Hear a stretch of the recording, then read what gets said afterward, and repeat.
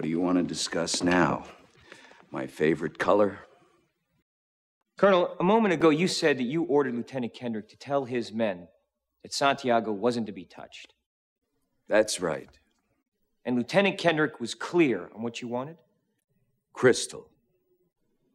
Any chance Lieutenant Kendrick ignored the order? Ignored the order? Any chance he forgot about it? No. Any chance Lieutenant Kendrick left your office and said, the old man is wrong? No. When Lieutenant Kendrick spoke to the platoon and ordered them not to touch Santiago, any chance they ignored him?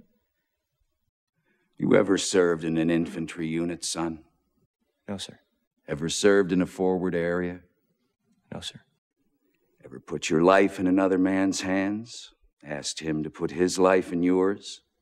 No, sir. We follow orders, son. We follow orders or people die. It's that simple. Are we clear?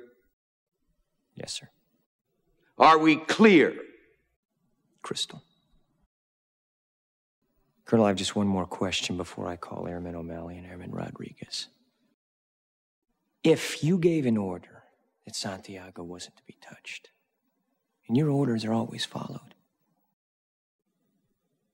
then why would Santiago be in danger? Why would it be necessary to transfer him off the base? Santiago was a substandard Marine.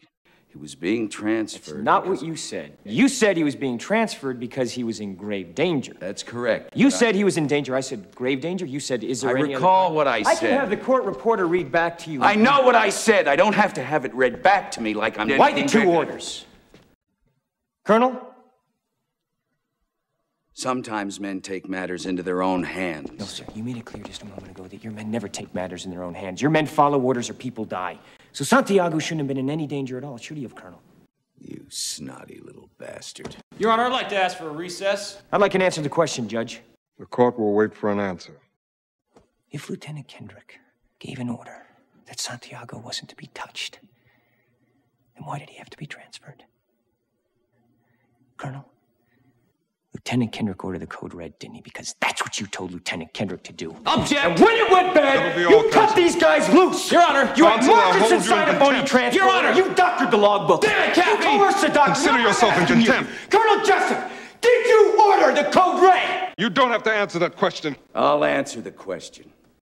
You want answers? I think I'm entitled. You want answers? I want the truth! You can't handle the truth!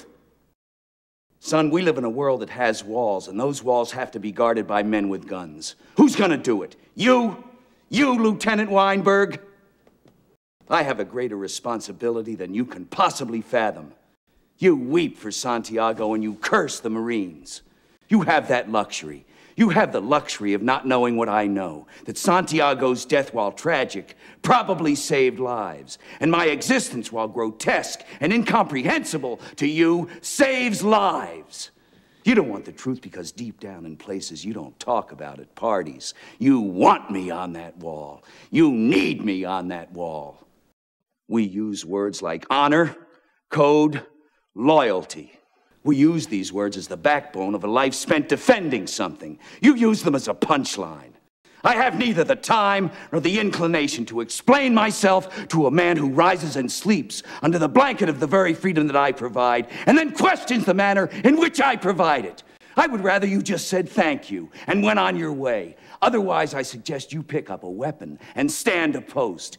Either way, I don't give a damn what you think you are entitled to. Did you order the code red? I did the job. Did you order the code red? You're goddamn right I did!